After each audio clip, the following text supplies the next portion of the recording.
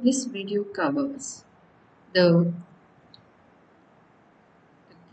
hydrogen gas production by photocatalytic and photoelectrocatalytic water splitting method. This comes under green chemistry for engineering chemistry module 4. So first of all, I'll take how you can generate hydrogen gas by water splitting by photocatalytic method. The green fuel particularly it involves the production of hydrogen and use of that hydrogen for in order to get the heat. The one method to get the hydrogen gas is by photocatalytic water splitting method. The other one is a photoelectrocatalytic method. It is almost similar to photoelectrochemical method. And third one is by thermodynamic. So under green chemistry, we concentrate only photocatalytic or photoelectrocatalytic method. In photocatalytic water splitting, it is an artificial photosynthesis. It is an artificial photosynthesis. It's like a photosynthesis process.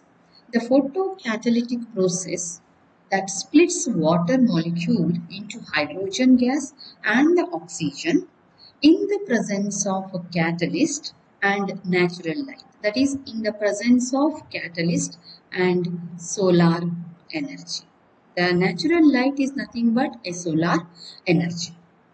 In photocatalytic water splitting reaction, mainly the photocatalyst play a vital role.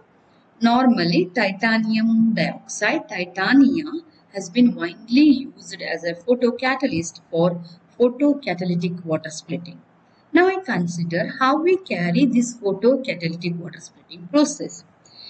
The photocatalytic water splitting process consists of three important steps if involved in semiconductor photocatalysis process. See, when a light particles or photon, they hit on the semiconductor component, the semiconductor photocatalyst material that absorbs these photons of light having energy which is greater than its band gap. The energy of the photon should be more than the energy of the band gap of the photocatalyst. Say example titanium. See, when a photon of light hits on this material, these semiconductor absorb photon and utilized to excite an electron from the valence band to the conduction semiconductor of the conduction band. See, when it hit on the photons hit on the semiconductor, say here the electrons, that photons absorbs that photon is absorbed by the electrons, and that electrons they move from valence band to the conduction band. So from here to here they move from valence band to the, here VP is valence band, here CB is a conduction band. They may move from valence band to the conduction band of semiconductor to the and resulting the creation of holes in the valence bond and the valence band and the electrons in the conduction band. That means in the first step, when a photon hits on the semiconductor material, the photons are absorbed by the electrons of the semiconductor materials, and that by creating or generating electron hole pairs. Say the formation of electrons, you can observe electron and hole pairs. And when electrons and hole pairs are formed, the separation and migration of these photo-generated electron hole pairs to the surface where the redox reaction that takes place. See, holes all are moving to the one type of co-catalyst. Surface recombination takes place, and here again the electrons move into the another side. So holes and electrons, the migration, separation and migration of the photo-generated electron hole pair to the surface where the redox reaction occurs. See, electrons here, electrons and holes, they are captured by the reaction site. See, Here all holes are migrated towards this side, and this is a co-catalyst captured by the co-catalyst. H plus is nothing but a holes is captured by the co-catalyst, and the water droplets or the water particle, the oxidation of this water into oxygen and H plus ions are created. Say here oxidation reaction takes place. As a result, the water molecules split into oxygen and H plus are occurs at the photoanode by photo holes. And at the cathode, the photo-generated electrons, see here, then the H plus ion, they slowly migrate towards this side, and the H plus ion at photo, here it is a photocathode, so at photocathode, here at cathode, the photo-generated electrons reduces H plus ion to H2. That is here reduction reaction takes place. So this side will considered as a cathode and this side an anode reaction that takes place. So electrons and hole pairs are captured by the reaction site on reduction and oxidation co-catalyst. Here it is a oxidation, this one is a oxidation co-catalyst and this one is a reduction co-catalyst. The oxidation of water into oxygen and H plus ion occur at the photoanode by photo holes, and at cathode the photo-generated electrons reduces H plus into hydrogen. So we can see the reaction. Here you can observe hydrogen water molecule in the conduction band help with the water molecule in the valence band with the help of hole evolves oxygen, and the electrons with the help of electron hydrogen get reduced to hydrogen gas. So the possible redox reaction we can observe when photon, when a H mu is nothing but a photon, light energy hit on the semiconductor, there is a creation of electrons and holes. See, these holes help for the oxidation of water molecules into 2 moles of proton and half moles of oxygen. Then these undergo reduction at cathode. 2 moles of proton that takes 2 moles of electron and liberates hydrogen gas. So overall reaction is water molecules split into hydrogen and oxygen. So the same things we happen here. We can see this one. There is a production of first step proton holes and electrons are produced. The water molecules they migrate with the help of hole. They form H plus ion, and the evolution of oxygen takes place. Say it is a 1 mole. So evolution of oxygen takes place at anode. At the cathode reaction, so here at cathode, here the H plus ion that takes electron generated during the formation by the help of this excited molecules to producing hydrogen gas. Evolution of hydrogen takes place. That is, the water molecules takes photon energy split into hydrogen and oxygen. I am not balanced the equation hydrogen and oxygen. This actual reaction is observed during the photocatalytic water splitting. Here, in general, the efficiency of the catalyst can be enhanced by including dopants, what we call it as a co-catalyst, that includes metal or metal oxides such as platinum, nickel oxide, etc., which can act as active sites which help for the easy redox reaction and enhancing electron mobility.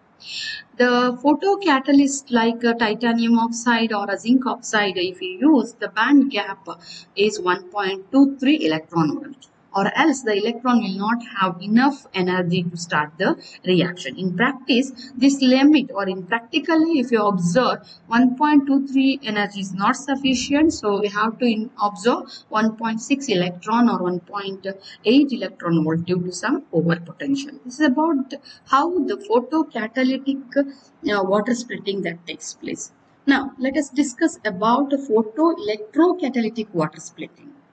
This method was first discovered by Honda in 1972, wherein they achieved water splitting utilizing single crystal of titanium dioxide.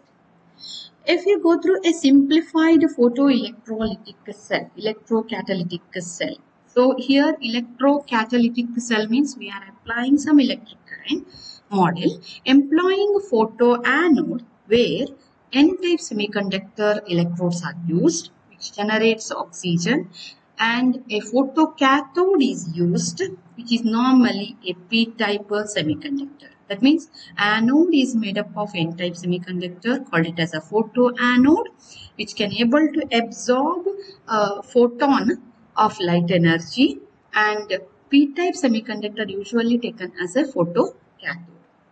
Then it consists of a membrane, usually a proton exchange membrane is present, a formed proton that can exchange pass through the membrane, and an electrolyte solution. So these are the setup we observed in the electrocatalytic cell. See, anode, cathode, photoanode, photocathode, and a membrane. When a sunlight stick or they fall on the photoanode, this photoanode can able to generate the electrons present in the photoanode. They excite it to the higher energy level, as a result generating electrons and holes.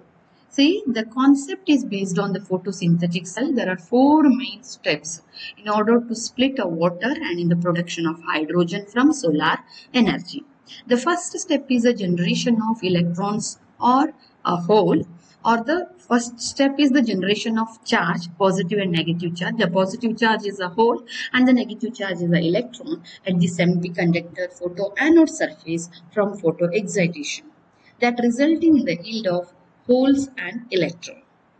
Then the oxidation of water molecules by photo-generated holes at photoanode surface to generate molecules of oxygen. Here the water molecules are taken. The oxidation of this water molecule takes place. An oxidation of water molecule takes place with the help of holes, resulting in the generating oxygen molecule. That is water molecules with the help of holes. Okay, it generate H plus ion and the evolution of oxygen is observed. This type of reaction is observed. H and then subsequently, as soon as H plus ion is produced, they migrate towards cathode.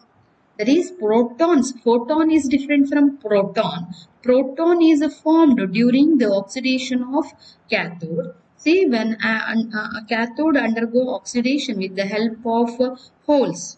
See, that is water molecule with the help of H plus, small letter H, giving rise to a H plus, that is a proton plus oxygen evolution is observed.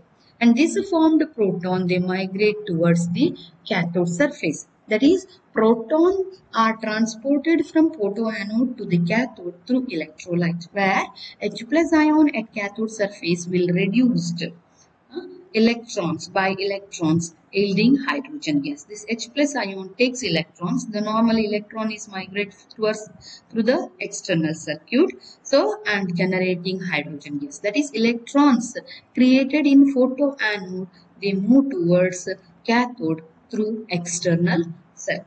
Reduce the proton found at the surface of the electrode, completing the electrical circuit. So that at the cathode, what we observed is this H plus ion takes electron and liberates hydrogen gas. That is, from valence band to electron, they migrated to conduction band. The reduction takes place at conduction, whereas oxidation is observed at valence band.